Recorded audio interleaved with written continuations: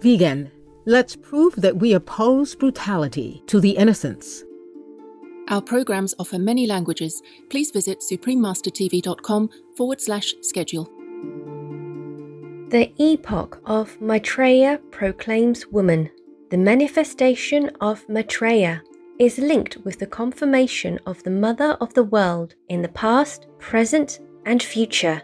Please continue watching for the messages from the venerated Master Maitreya as recorded by his disciples Nicholas and Helena Roerich, vegetarians.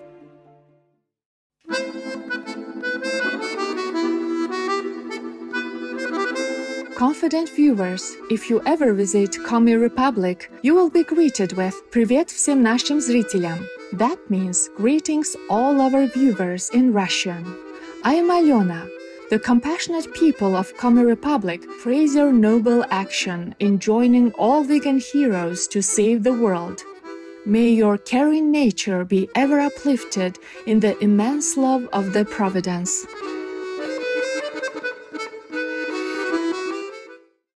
The esteemed mystical and philosophical writers Nicholas and Helena Roerich are two of the most influential spiritual thought leaders from Russia, recognized for founding the doctrine of Agni Yoga, also known as living ethics. Believed to be a synthesis of all yogas, spiritual disciplines, Agni Yoga focuses on the daily practice of love, beauty, and noble action. Nicholas Roerich was also a highly esteemed artist whose illuminating paintings, charged with the energy of his mystical experiences, drew many pilgrims from around the world. His wife Helena Roerich was the incentive for his interest in Eastern spirituality and theosophy. She is depicted in his painting titled She Who Leads. Traveling extensively throughout Asia to deepen their spiritual studies, the Roerichs eventually met their master in Darjeeling, India.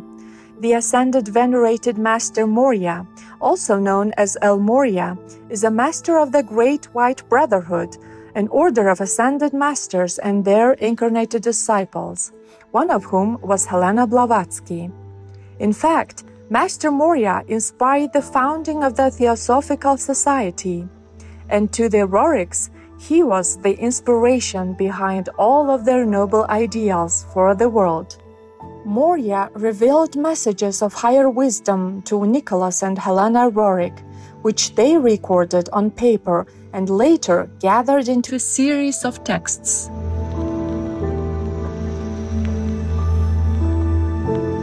Today, we will read a selection from Hierarchy, a book containing some of the remarkably uplifting teachings of Master Maitreya, put into texts by his disciples Helena and Nicholas Roerich. The excerpts serves as a pure spiritual inspiration for our modern and future generations, with an aim and emphasis on following the course of conscious evolution. Hierarchy, 1931. All creation is contained in the call of the heart. The entire cosmic expanse is permeated with a call, and the heart of cosmos and the heart of an arhat are permeated with the call. The call and the answer comprise the combination of the cosmic fires. Union is verily the manifestation of our cycle. Many cycles are created by the call, and this, expanding intensely, embrace different spheres. The affirmation of creation is manifested as union. I, ruler of Shambhala, say, the principle of life is the affirmation of the expanse of cosmic energy and the way of creative fire. The ruler of Shambhala reveals three doctrines to humanity. The teaching manifested by Maitreya summons the human spirit to our creative world. The teaching of Maitreya ordains the infinite in cosmos, in life and in the attainments of the spirit.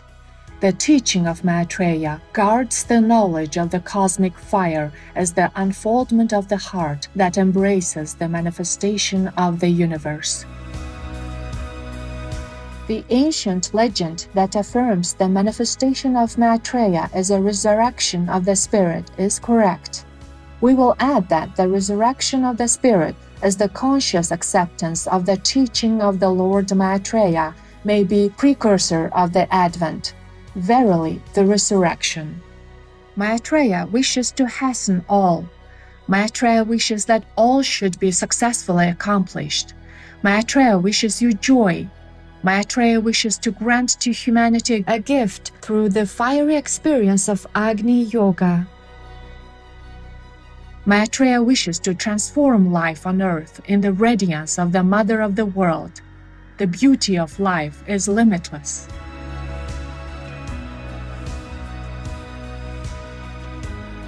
An Arhat sees with the eyes of the heart.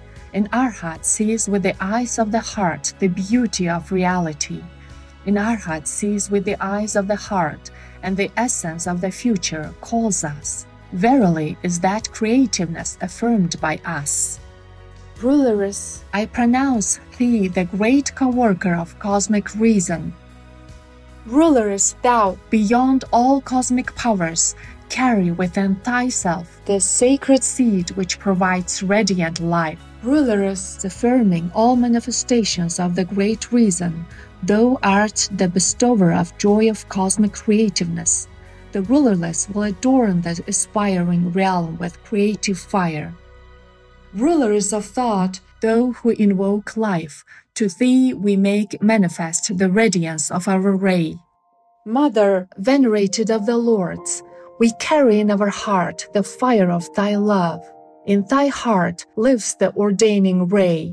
In thy heart life is conceived, and we shall affirm the ray of the rulers. Thus the cosmos lives in the greatness of the two origins. Thus the cosmos crowns the two origins. Thus the Mother of the world and the Lords build life. And in boundless striving the cosmic magnet welds its sacred parts. Thus we venerate the ruleress beyond all spheres. Vast is the field for the manifested approaching Tara, Buddhi's savior goddess. We, the Arhats, ascend into the fire of space, prostrate ourselves before the entire fiery bosom of the Mother of the world. The bosom of the Mother of the world finds all reflections upon earth. One of them, the most powerful and the most intense, is the advent of the coming Tara. The Mother of the world carries visibly and invisibly the manifestation of those ineffable threats, the affirmation of the world's threats. Let us find the reflection of the cosmos in the great principle of construction and fusion. When the brothers of humanity feel sorrow over the image in which they are held by the human consciousness, they can only say, "You are building your hypothesis upon apparent phantoms."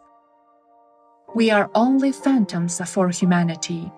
When the Spirit affirms our flaming existence, then instead of phantoms, we shall become the fiery warriors. To the brothers of humanity is assigned the construction of the life of the planet, and they maintain the command of the great Mother of the world. The music of the spheres resounds when the current of joy is in motion. The music of the spheres fills space when the heart is stirred to tremor by the cosmic force. The heart of our brotherhood safeguards for humanity the path to the general good. Humanity has never deliberated upon the life of the Arhat. It is customary to think of an Arhat as a dweller of the clouds. The records of the drift of thoughts are dreadful and grotesque. Verily, we, brothers of humanity, do not recognize ourselves as humanity conceives us. The images of us are so fantastic that we deem that if people applied their fantasies precisely conversely, our images would assume true form. The karmic tie apparently disappears when human thought pictures an Arhat. Everything takes on a new dimension. Everything becomes improbable. Everything becomes uncorrelated to reality.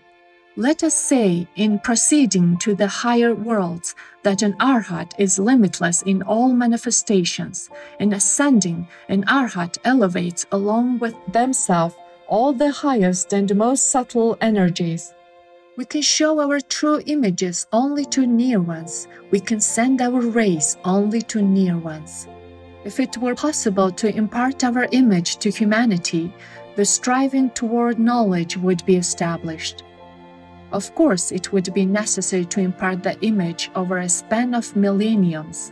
The Book of Life is beautiful in its complete affirmation. Assuredly, when it is possible to impart the complete picture of the cosmic magnet, then the manifestation of the beauty of existence is affirmed.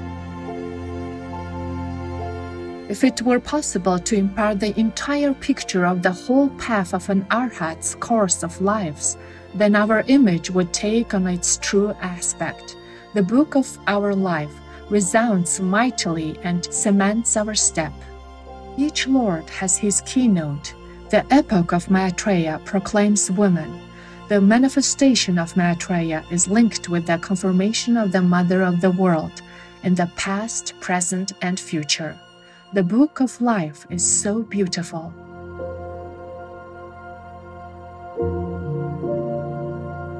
For more information and more of the Agni Yoga Society books, please visit agniyoga.org. Wonderful viewers, it's been a pleasure to have you with us today on Words of Wisdom. Coming up next is Songs of Oneness, Part 2 of 2, right after Noteworthy News. In heaven's grace, may your days be filled with divine wonderment and peace. Vegan, 'cause we got to help ourselves to survive.